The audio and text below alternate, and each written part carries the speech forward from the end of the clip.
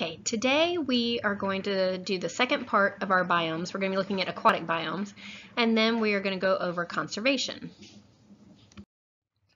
Okay, starting with our aquatic biomes, we have four different types. There are wetlands, lakes, the coastal regions, and the oceans themselves. So aquatic biomes can contain either saltwater or fresh water or what we call brackish water. And brackish water is just a mixture of the fresh and the salt combined. Unlike terrestrial biomes, however, all water biomes are connected. So if you remember the water cycle from when you studied it in high school, that means that every water biome is connected to another. And that's not true of our terrestrial biomes. So let's start with the wetlands. And wetlands are kind of further subdivided into marshes, swamps, and bogs. And the wetlands are really significant because they purify the water by removing toxins based on the type of soil that's present and, of course, also the plants. They filter out any toxins, and so that they play a crucial role just for the whole earth because, as we said, all of the water systems are connected. So without these wetlands, then we would have a buildup of toxins in the water supply. Okay, so our marshes are pretty much frequently inundated with water. So they keep at least a small amount of water in them. And they are signified by the grasses that are present. So this picture right here is actually off the coast of North Carolina, the marsh over there, excuse me, in Swansboro. And you can see these kayakers are kind of paddling in between. The tide has probably come in, so it keeps it wet. And lots of animals depend on these grasses, various types of marsh birds, as well as some specific type of oysters are all dependent on this particular marsh section. So when we talked about how the various wetlands remove toxins, a lot of times you'll see that you can't pull oysters from certain areas, and that's because they're one of the organisms that causes that toxin to be removed, because it gets filtered out by our filter feeders as well as these grasses. So they're doing us a great service, but we want to make sure we don't eat them as well. Okay, so another type of wetland is swamps, and many of you are familiar with that. Unlike the marshes that are dominated by grasses, swamps are dominated by woody plants, actually, or woody shrubs. And so an example of that is the Everglades in South Florida. And so you can see all these cypress trees here. They are woody trees, and they are home to the American alligator. Something that's interesting about Florida, I have pictures or slides actually of my granddad when he went to do some excavation of dinosaur bones in South Florida, and so he's standing next to these enormous dinosaur bones, and he went down there before they drained the swamp to build the metropolis of Miami and Fort Lauderdale. So if you've ever been to Miami or Fort Lauderdale, you know they're enormous, enormous cities, but they were all built where there used to be natural swampland. So a significant part of Florida used to be covered in swamps, but it's been drained and filled in and built on top of. Okay, our third type of wetland is a bog. And we've seen this before. We usually see it in higher climates. They have acidic water in them, and they have a lot of peat and sphagnum moss. When we talked about the plants, we talked about that a lot in Canada, for instance. So just very acidic, some slower decomposition, and as you can tell, this is not dominated by woody trees like the swamps. So that is our third type of wetland. Okay, our second type of aquatic biome is lakes, and y'all are familiar with that. Those are bodies of fresh water, and there are two types. There's an oligotrophic lake, and that means it's nutrient poor, and those are usually seen at higher altitudes. So think about lakes that we would have seen, say, in Rocky Mountain National Park. Remember when we talked about that, and there were our terrestrial biomes such as tundra or alpine forest, the coniferous forest. And if you remember when we talked about that, the soil was fairly nutrient poor. So it's that same soil, so the lakes are nutrient poor as well. And then the other type of lake is a eutrophic, and so just the opposite, it is a nutrient-rich lake. And that's what we have around here in our temperate deciduous forests. They have lakes that are high in nutrients as well. As you can tell in this picture, you have to be careful how high those nutrients get, because then you can have algae blooms and things like that. Okay, let's talk about lake turnover.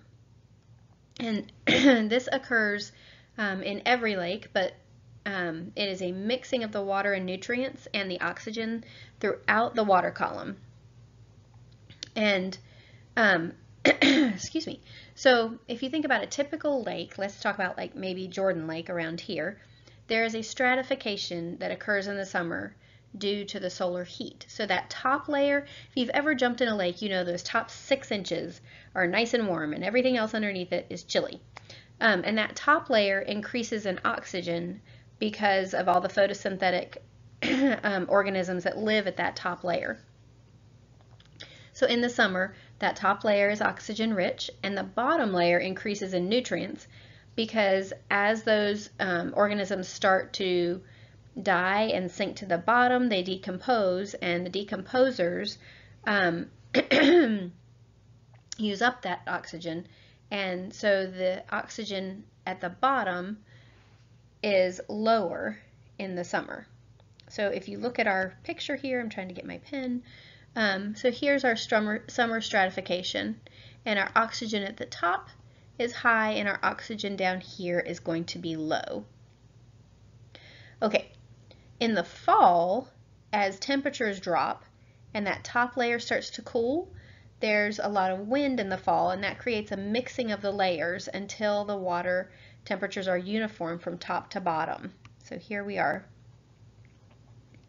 that fall turnover. And what that results in is a uniform temperature gradient. So we no longer have that stratification that we had in the summer.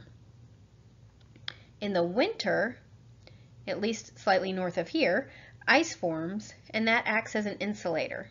Okay, so here's that insulating layer. And that keeps those temperatures uniform still. In the spring, when temperatures start to rise, the ice melts, and that cooler water again sinks to the bottom. And then, of course, also in the spring, we have a significant amount of wind. So our cold water sinks, and our warm water rises. And then we're back to summer with intense sun and the stratification again.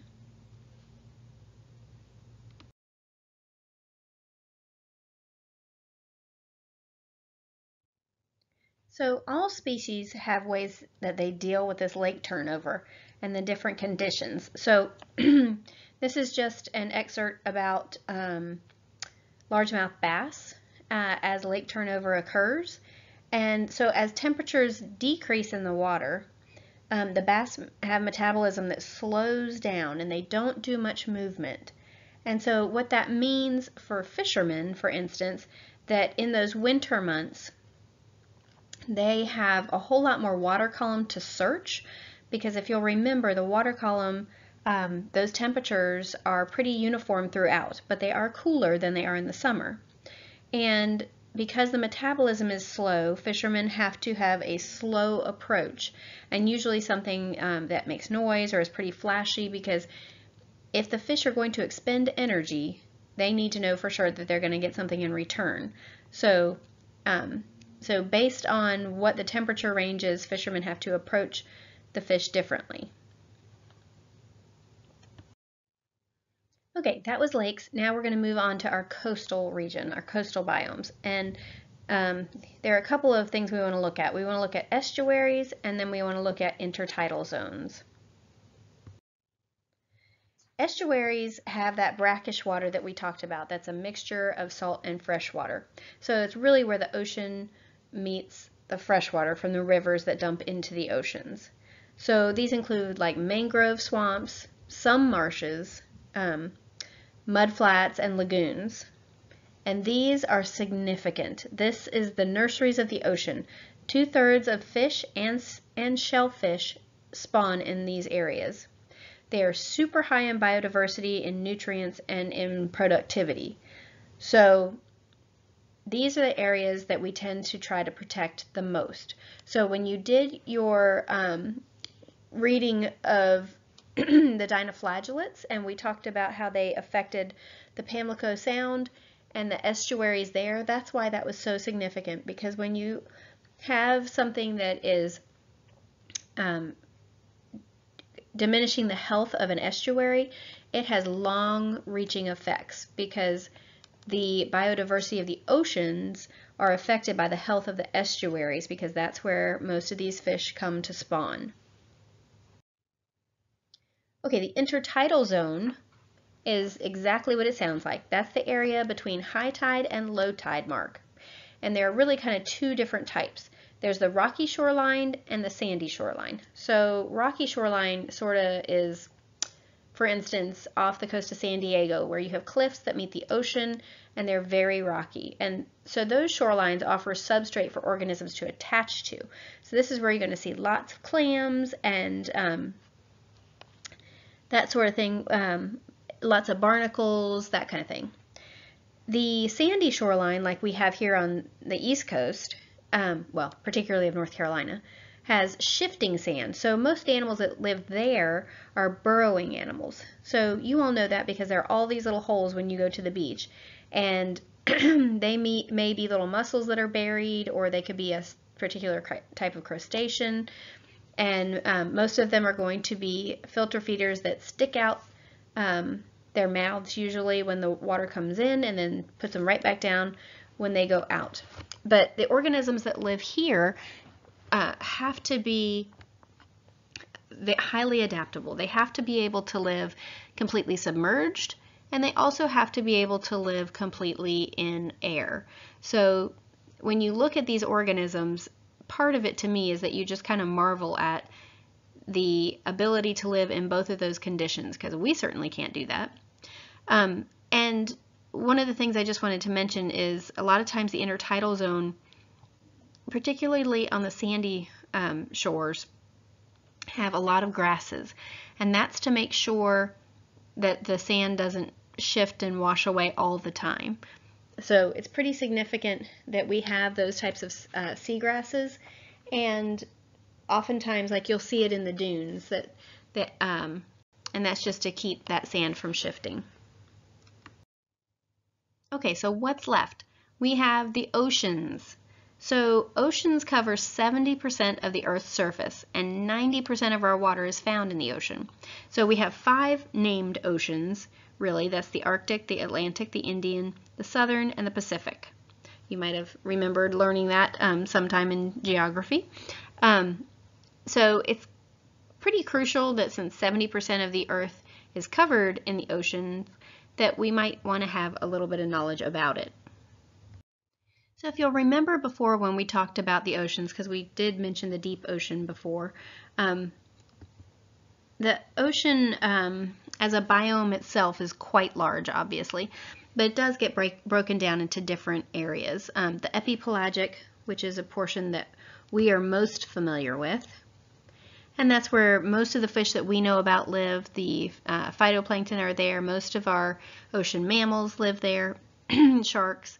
And then we step down into the mesopelagic, and then we step down even further, and then we start coming down to the abyssal zone, which we've talked about before. And then anytime you're along the bottom, we call that the benthic area. Okay? Let's see if I can write that decently. Okay. So if you haven't noticed, our biomes that are aquatic tend to not be so much based on the plants that are present. In the ocean, the amount of plants compared to the volume of water is not very many. So then we start dividing our biomes based on salinity and temperature, and then also the organisms that are present. The interesting thing about the oceans is that most of it still remains unexplored. So I'm a huge NASA fan, so super excited about space that hasn't been explored yet, but we also have a tremendous amount to still learn about our own planet and the oceans that are there, as most of it has been left unexplored. So that was kind of a quick overview of our aquatic biomes. Now I want to switch gears a little bit and talk about conservation, mostly in general terms. So what I mean by conservation is the preservation, protection, and restoration of the natural environment, its ecosystems, including the vegetation and the wildlife present there as well. That's what we generally mean in terms of conservation. So what are we conserving? In the past, our efforts have been on conserving specific animals. So, for instance, often we would kind of pick favorite type of animals to be conserved or protected. So I grew up in the 80s, and this was very popular, the Save the Whales campaign. And so you could actually, quote, adopt a whale, unquote, and money would go to conservation efforts. So the whale populations had decreased mostly due to overharvesting. So efforts were made mostly in the form of legislation, we'll talk about that, to regulate how many whales, if any, people could take. But as an 80s kid, we were all about saving the whales. I think I even adopted one myself, and so you'd get this picture of the whale and what it looked like, and you felt very significant. So in the past, if an animal was cute and people liked it enough, we were wanting to protect it. Now, most of our conservation efforts are based on biodiversity. And so we talked before about species diversity and species richness. And when we're looking at conservation efforts, we're looking at 3 different types of biodiversity. The first is genetic diversity, the genetic variation among the members of a population. So like high genetic diversity would mean that when a population is pressured, it has enough genetic diversity to allow for it to be adaptable. The second is community diversity. So how many species are within a community? This is what we were talking about with species diversity. And third is landscape diversity. And that means when you are looking, let's say for instance, at a terrestrial biome, when we have grasslands next to, let's say, a temperate deciduous forest, it's important that we have long tracts of land that allow for continuity between the different ecosystems and not having fragmentation between them. Okay, so efforts to maintain biodiversity are usually focused on the human impact and trying to lessen that as much as possible. So when we look at biodiversity and we want to look at what causes the decrease in biodiversity or the extinction even of various organisms, they mostly fall into these various categories: habitat loss, invasive species, pollution, climate change, and exploitation. Now, climate change and pollution could also be categorized into habitat loss, but we're just going to briefly look at them separately. Okay, so habitat loss. This can occur in a number of different ways, both human-induced and by natural occurrences. One of the best examples that we have is grasslands being converted to farmland. So open prairies where we used to have large roaming grazing mammals that were converted into farmland means a loss of habitat for those natural grasses and then therefore also for those large grazing mammals. When we talk about conservation, though, we do have to remember to keep things in balance, because idealistically, people look at it and think, oh, well, we need to stop having farmlands being taken over, and we want everything to look as if humans had never touched it.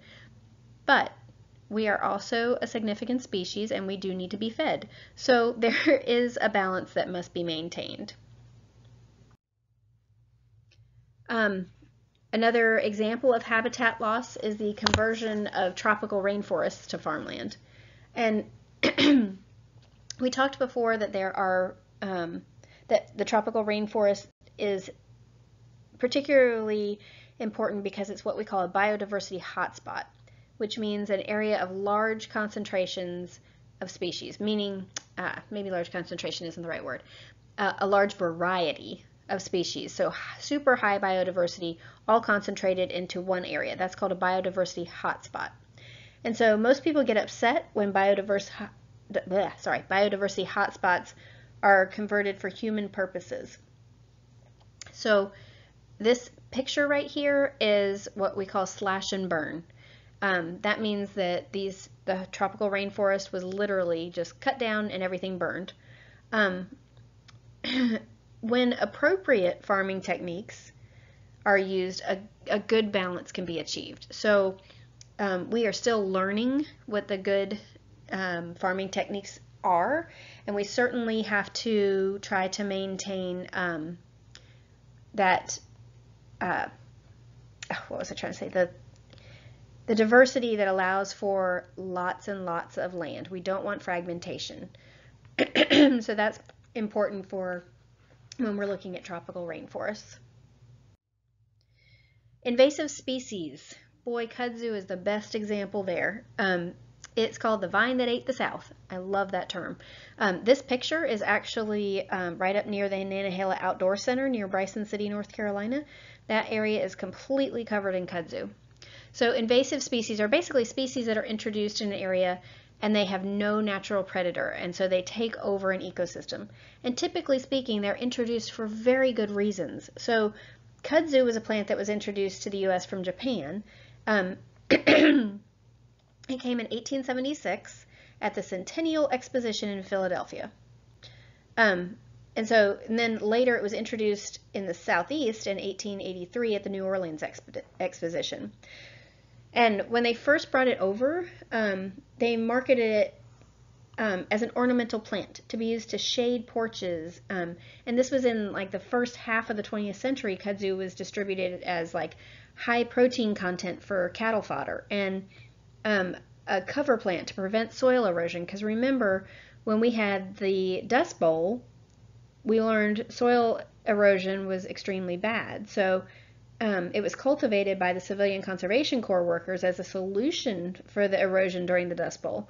So like I said, oftentimes invasive species are brought to a location with great intentions, and kudzu is the perfect example because as it doesn't have a natural predator, it continues to grow and it basically suffocates anything else that was trying to grow underneath it.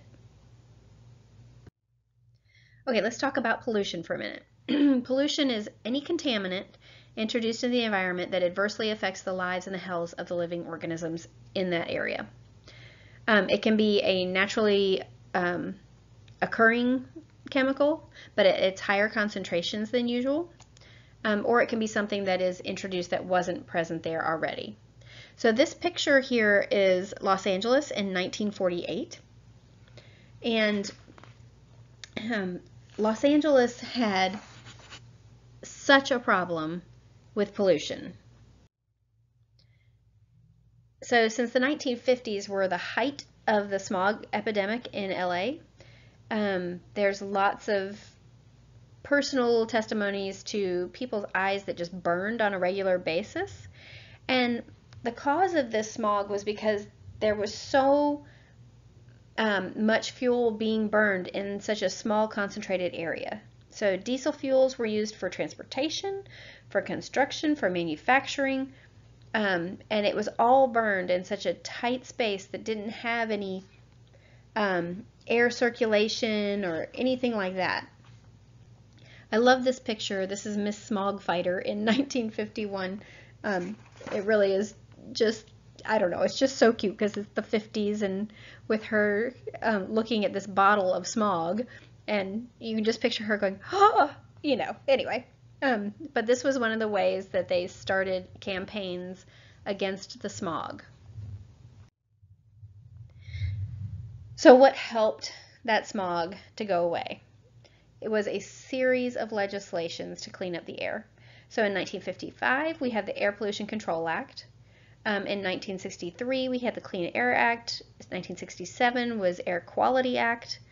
By 1970, there were national ambient air quality standards that were put into place. So if you look at the first three, often that was legislation that basically funded research. By the time we get to the 70s, that research has been done, or at least a significant portion of it has been done, and that information is used then to create standards that must be maintained. And then in 77, there were a couple of amendments to that Clean Air Act, and then in 1990, a few more. And so my point in this is to say that once you identify the problem, then you have to research the problem, which takes money, and then it also takes time. And as you can see, from the 50s to about the 90s, so that's about 40 years worth of a process to clean up the air in LA. And so now the air is not so bad in LA. You can breathe. It still has a couple days where it's not great, but it's far better than the 1950s. So legislation helped to clean the air, but it does take time. Okay, climate change. We've talked about that can produce a loss of habitat. If we have organisms that are living in a very cold environment, and remember we talked about how there is a specific temperature range that certain organisms can live in. So if our climate change means that we have warmer conditions, then some of those organisms are either going to have to move or they might die out. Climate change is definitely the hot topic of the day. There's a lot of debate. I think there's not a lot of debate on, are we currently in a cycle of global warming? Yes, I think we are. The debate more comes into whether that is human-induced or not. So what I have here is the data from various places, the Japanese Meteorological Agency, all the way to NASA Goddard Institute for Space Studies, and of course NOAA. And so recorded temperatures date back to the 1880s. And since the 1920s, there has been a warming trend, and you can see that about right here. Starts to be a little more significant in the 80s. So what has caused this warming trend? What does it really mean? Over the whole history of the Earth, and if you look at macroevolution, then you're talking billions of years, then 140 years of data doesn't really seem like a long enough time period to observe a real trend for prediction purposes. So right now there's a lot of anxiety about global warming and its significance, and the problem, I think, is that the media gets a hold of it and makes that anxiety worse. But the question is it human-induced? Is it even something we need to worry about? Because there are going to be natural fluctuations. If you look at National Geographic back in the 50s, I believe it is, they thought the world was coming to a new ice age. They saw significant decreases, that I'm going to guess that probably happened about here. And so they worried that everything was going to freeze. So some things to think about are what about the ice ages and the melting periods that happened after them? Humans didn't cause those because we weren't really around then. So I personally I don't think that we can honestly say we can change the global climate when we can't even predict the weather accurately. But what I do think is that we need to be responsible with our resources, including the air we breathe and the ozone. And so a lot of times when we talk about climate change and the possibility of warming, those that argue that people are causing the climate change are talking mostly about pollution. Oftentimes they talk about fossil fuels and things like that. And those are things I think we do need to be responsible for, and we do need to make sure that we are taken care of. Now, now that you know my views on it, because I think people get up in arms over something that I don't think we have enough information to predict. That's my take on it. You're welcome to agree or disagree, but definitely know the facts and definitely don't get your information from just regular media. Okay, overexploitation. Basically what that means is taking too many individuals from a wild population then can naturally be replaced. So the image on the right is a whaling station, and whaling was a common practice and produced meat and oil in large quantities, and those fed people and kept them warm. It was not a pretty job. This is in black and white, so you can't see a lot, but that is a lot of blood. If you've ever seen any footage from whale processing plants, it is a very bloody, stinky job. It means hunting in the cold, treacherous seas, and like I said, whale processing is just bleh.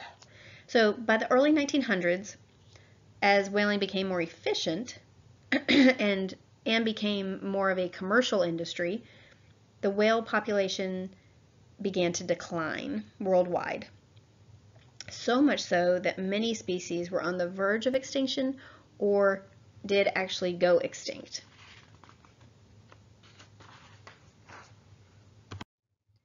So again, legislation is what helped to protect those whales. So the first two here, the Marine Mammals Protection Act and the Endangered Species Act, those affected whales in the U.S. But the thing is, whales are a worldwide population because they roam all over the world through lots of different seas.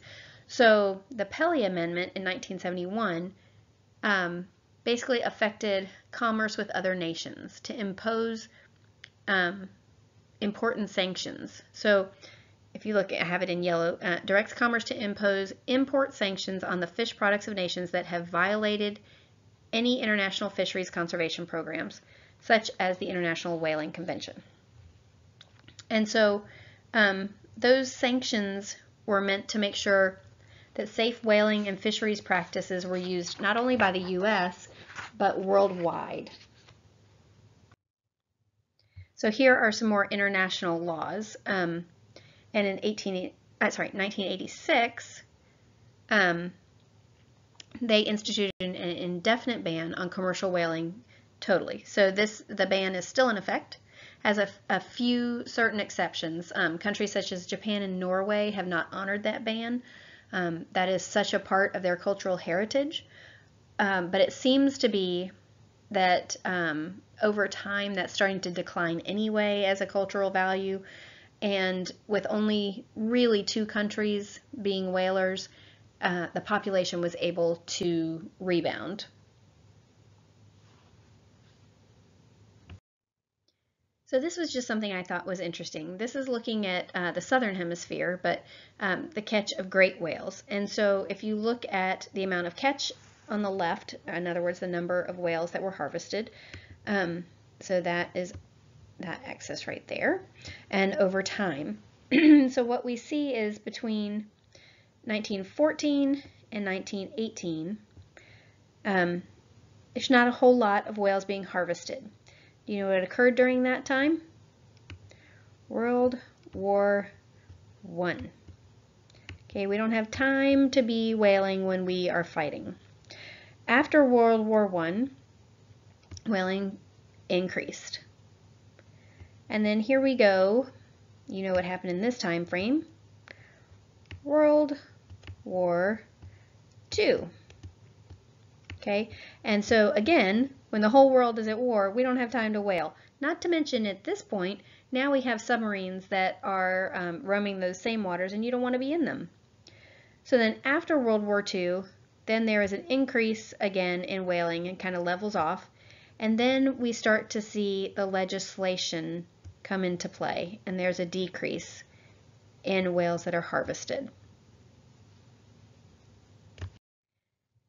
So we've talked about a bunch of different ways that can cause damage to various populations, including even leading to extinction.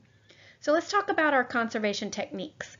We've already talked about some, such as correcting the overexploitation of whales or the pollution reduction in LA through legislation. So we know legislation is a big way that those things happen. Two of the other things that we're going to look at are habitat preservation and or restoration and keystone species protection. So let's look at an example where we reintroduced wolves to Yellowstone National Park. So these wolves are pretty much keystone species. Now, what is the significance of them? What's their story?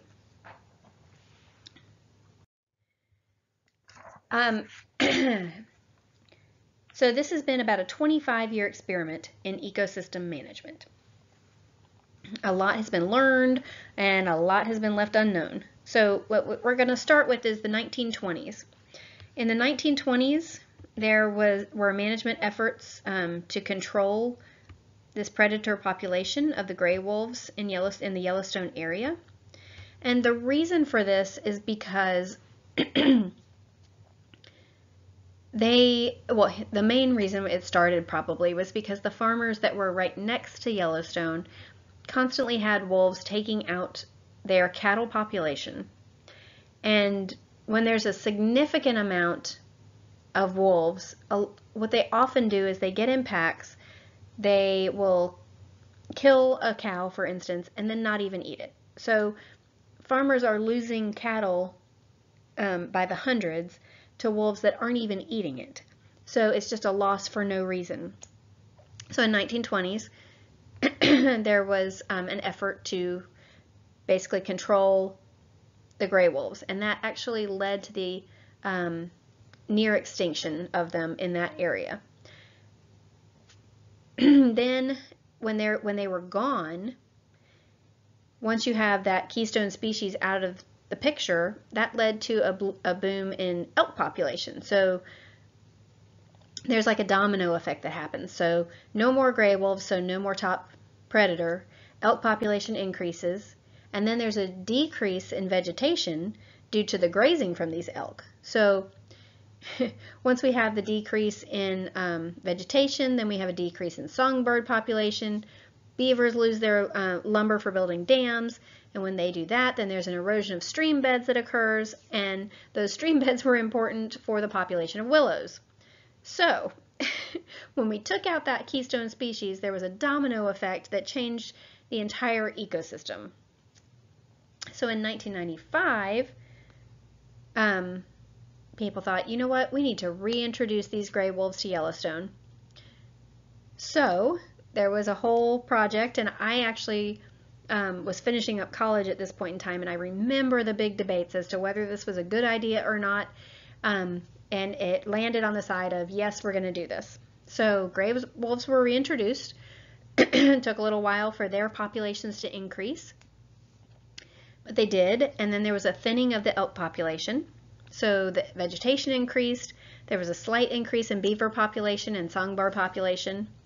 However, the stream ecology had changed so significantly and affected the willow populations, and they just never returned. Additionally, while those gray wolves were gone, there was an increase in other carnivorous populations like the grizzly bears. So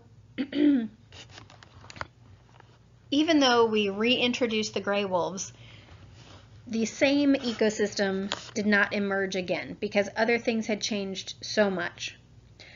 So the question remains open. Was it a good idea to take out the gray wolves? Was it a good idea to reintroduce them? One thing I like about this story is it makes you think, what type of environment are you conserving? And why is one particular type of ecosystem more important than the other? and what is your end goal. I think one lesson that was learned that is more important than any other is that it is easier to protect an ecosystem than to try to restore it. It's very hard to remake something that has been lost.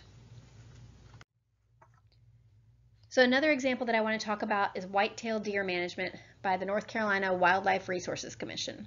This is population control, basically. So why do we do it to start with?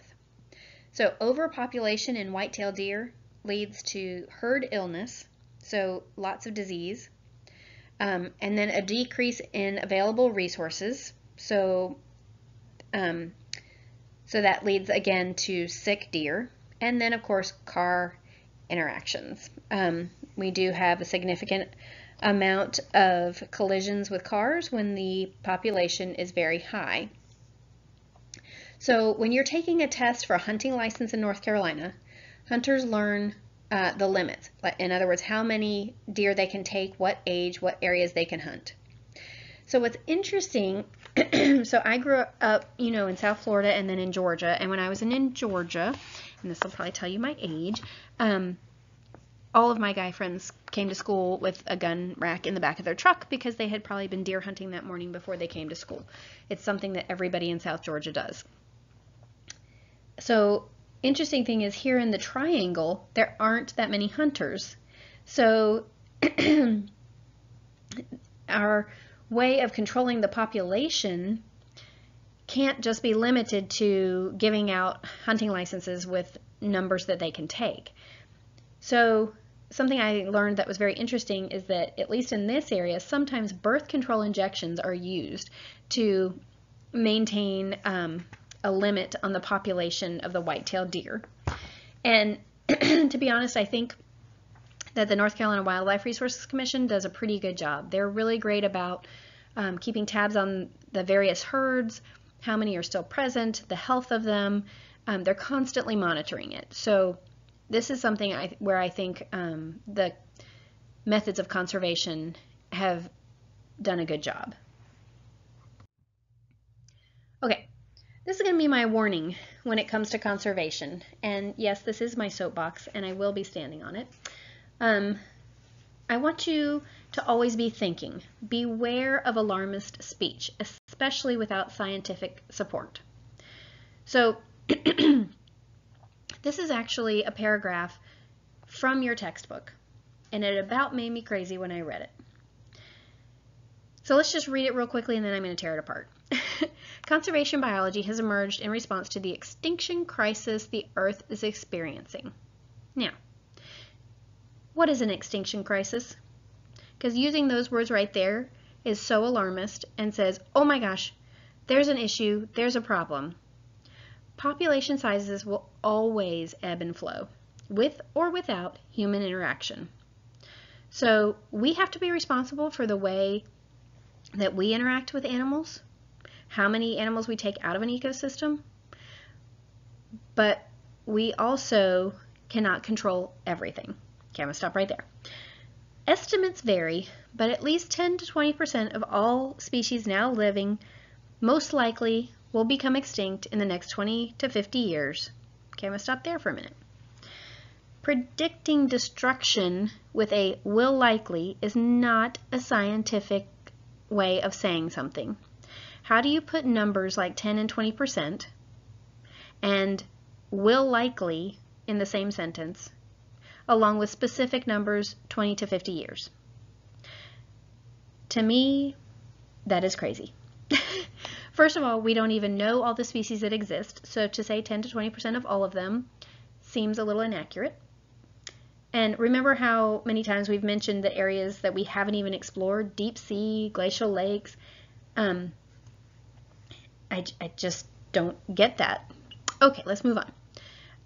So that's how many are going to be extinct unless planned, coordinated actions are taken. So how can we assume that people have the knowledge to keep ecosystems from falling apart? If that were the case, how did they survive without us? It just seems very arrogant to say that All of these species are going to go away unless we have some planned, coordinated efforts.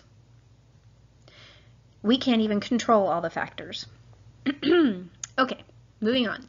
It is urgent that all citizens understand the concept and importance of biodiversity, the causes of present-day extinctions, how to prevent future extinctions from occurring, and the potential consequences of decreased biodiversity.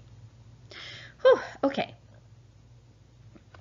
I'm not saying that species aren't endangered or that people shouldn't be mindful and responsible about handling the Earth's resources. Of course not. I totally think that we need to be good stewards of this Earth and all the resources that we have. The only thing I'm saying is that we need to settle down a bit, be aware of our own lack of knowledge for starters, and learn to be good stewards. I am cognizant of our greedy nature, including with our resources, and that has to be reined in. I do get that. I just want us, when we are reading things about the environment, to not think in such an alarmist way. And yes, I did put this little question at the bottom that just says, in addition to all of that, preserving what stage of succession is considered conservation? So those are some things to think about. And the interesting thing is, while I'm telling you this, I know I sound like such a pessimist. I actually am a huge fan of wildlife conservation. I just don't like when people blow it out of proportion and act like it's something that we have total control over. What we can control is our own individual actions and how we interact with the environment.